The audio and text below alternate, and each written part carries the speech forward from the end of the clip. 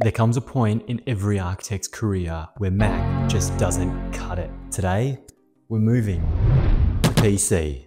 What's going on, team? My name is Tomic. I'm a registered architect here in Western Australia. For the last decade, I've been designing, documenting, and rendering on a Mac. However, it has just come to the absolute breaking point where the Mac, regardless of how much money you throw at it, just can't handle the best of the best software available on the market. So I've partnered with the guys at Make My PC to create the ultimate architect BIM computer. Now, this custom built PC is glorious. It's in a deep, cool, white CH160 case, completely kitted out with white RGBs to look clean, minimalistic, and futuristic at the absolute same time. Now, I've been working with Make My PC to create a number of different BIM models that are hopefully suited to everybody out there. From your intro BIM computer, looking at just tailoring, architectural documentation and drafting, all the way up to your rendering beasts that make my PC look like a joke. But that's not what you're here for. You're here to find out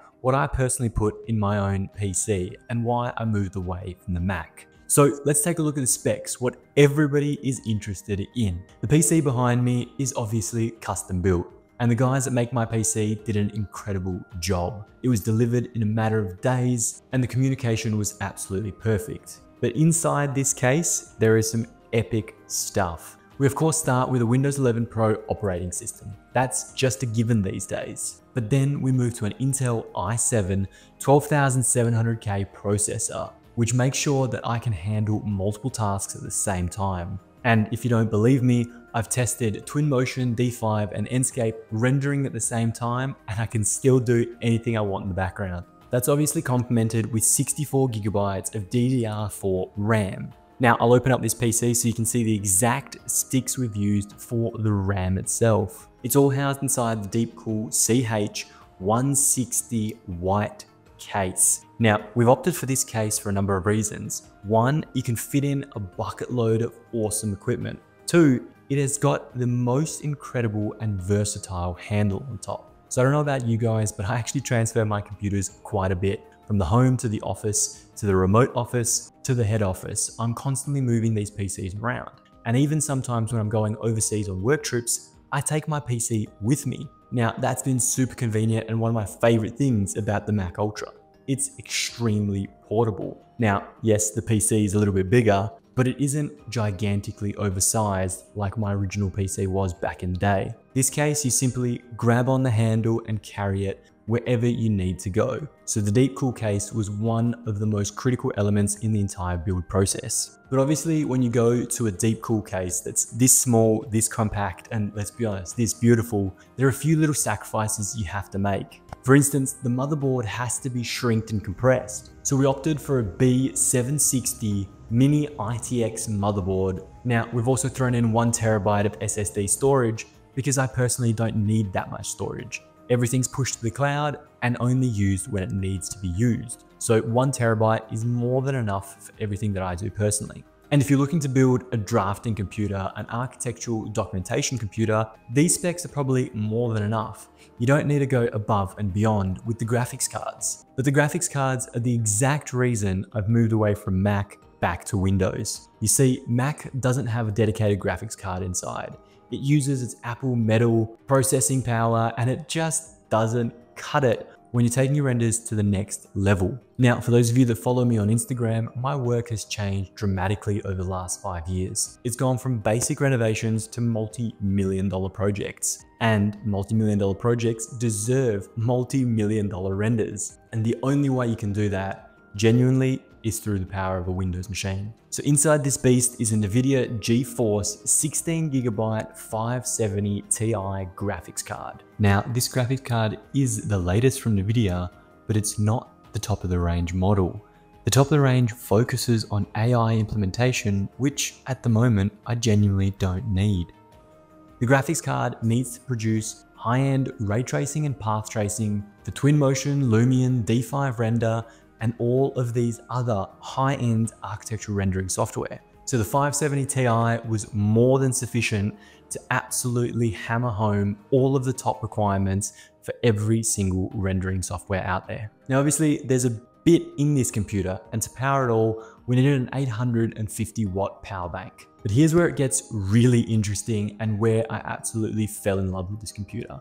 I worked hard with the guys that make my PC to make sure it was incredibly quiet. There is nothing worse than sitting in an architectural practice full of high-end rendering computers and architectural desktops that are just so loud you can barely hear yourself think. So this PC, it was critical that it was super quiet when it turned on and when it was running. So to make that happen, we went with a CPU cooler by Assassin X with the RGB lights, of course. Each fan is 120 millimeters wide, and we've actually put in an additional 3 fans just to really make it as quiet as possible. On top of the fact that this case is incredibly small and versatile, it's completely perforated on all of the other sides. So we have a beautiful glass panel to display everything that I'm showcasing here today, but we also have a mesh grid panel on all the other sides. So air can continuously get through on each and every direction, constantly cooling down the system. But that's all well and good. What can this computer actually do that my Mac Studio M1 Ultra can't?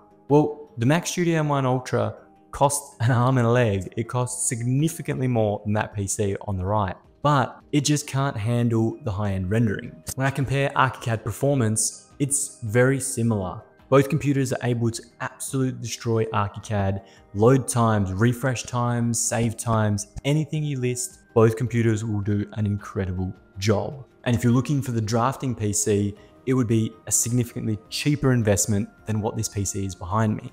So it's the rendering capabilities that really take it to the next level. As architects, we need to be able to sell our stories better than we can sell our plans. And most people can't actually read plans, so we have to be able to sell them through pretty pictures. I tested and compared the examples I already had and I'd already generated on the M1 Ultra. So I used my Twinmotion path tracing images as a base starting point. And then I also used my Enscape renders from the Mac Studio as a starting point. Now, the one difference here is the Mac Ultra just can't handle D5 render. And D5 render is that next step up. It's the next pinnacle in real-time architectural rendering. So let's start by comparing the pair before we move to the latest and greatest. Twinmotion obviously is one of my favorite rendering platforms. It's simple to use, it's easy to learn, and it's free for most people making under $1 million US. So it makes it an obvious choice for a lot of people. However, on the Mac Studio, it only runs with ray trace. There is no path trace option. The exported image on your screen right now, directly exported with ray trace in the Mac Studio. The image is really nice. I spent a lot of time on this image to make it exactly what it needed to be. But let's compare that now to what the path tracer option can do without tweaking any options. Now, what I've come to realize is you actually need to tweak quite a lot of options between the ray trace and the path trace to get a good quality render. So this first example comes with a little bit of a caveat. But as you can see, immediately the colors change, the gradient changes, the clarity changes, the reflection, the lighting all become so much clearer. The fact that the colors change in the two scenarios makes it hard to compare. So that's why I wanted to move on to the next example. This external render in front of you right now. It's a conceptual project that I did for personal development that never went ahead. But there's one thing that starts to pull away from this image, and it's the reflections in all the windows. They're blobby, they're disjointed, and they just look really fake. Once again, without spending any time and importing it into the Windows machine and running it through the path tracer export, we get this image, which you can see on the reflections of the glass. It is perfectly articulating what is in the real world. So by spending a little bit more time getting the settings right, these images are going to be substantially better on a software that I've absolutely maxed out on the M1 Ultra. So what about Enscape? Enscape was actually an interesting one. Enscape does phenomenally well, and personally I always thought Enscape produced better renders. So let's take a look at the same example. This Enscape render was produced in a number of seconds. There wasn't much required to actually take it from model to render, which is one of the best things about Enscape, right?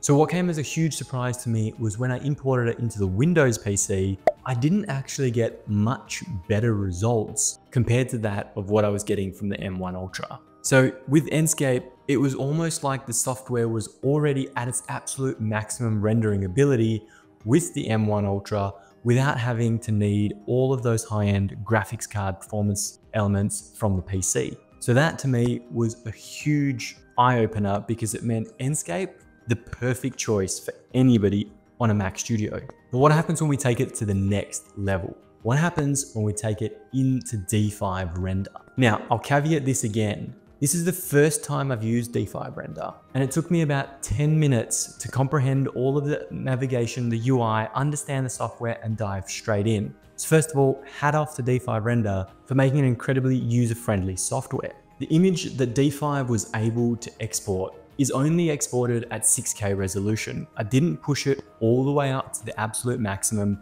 because I wanted to be fair. All the other images were exported at 4K, so 6K was roughly a fair comparison. The image quality itself is phenomenally and vastly better. The fact that somebody with very limited, let's be honest, no experience in D5 is able to produce an image of this caliber in a number of seconds, all thanks to the custom PC, reinforces the fact that the decision to partner with Make My PC to build one of these machines and share it with you guys is exactly what needed to happen. Now, if you're looking to build your very own BIM PC, Make My PC and myself have come together to create a number of different options. They're going to be available through Make My PC's website and also through my website, which will directly link you back to them. Generally speaking, each PC is designed for something specific in the architecture and engineering space. You're going to have your basic PCs for BIM modeling. Anything architectural, engineering, drafting, and documentation, this PC is perfect. The graphics cards aren't too high-end, they're quite tamed, but yet they're extremely quiet and versatile. Moving up the ranks, you'll have a PC just like mine.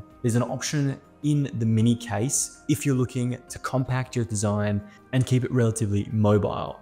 Now, personally, I love this case. I love the whole concept. It's absolutely incredible. However, there are some downsides that you need to be aware of. In a small compact case, things move, things adjust, and sometimes you might just have to do a little bit of maintenance here and there, especially if you're traveling a lot. That's why there's also the option with the full-blown case. This case fits more, it fits better, and it can cool so much quicker. So if you don't need to save space, if you don't need portability, my recommendation would of course be upgrade to the larger case and utilize that functionality. Last but not least is the absolute beast, maxed out all the way. If you're working on high-end architectural projects, I'm talking hospitals, stadiums, skyscrapers, and you're constantly modeling, working in teams, adjusting 3D elements, this is where you really need to be looking if you don't want to be losing money waiting for things to load constantly. This is also the beast you're going to be looking at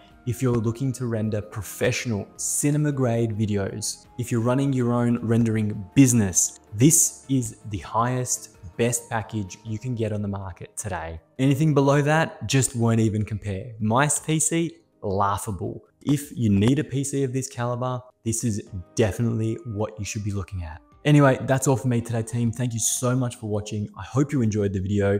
I hope you enjoyed a glimpse into the new PC, which will be featured in so many more of my videos as we dive into new software exclusive on Windows like D5 Render, Lumion, and everything in between. But like I said, that is all for me. So like always, I'll see you next week.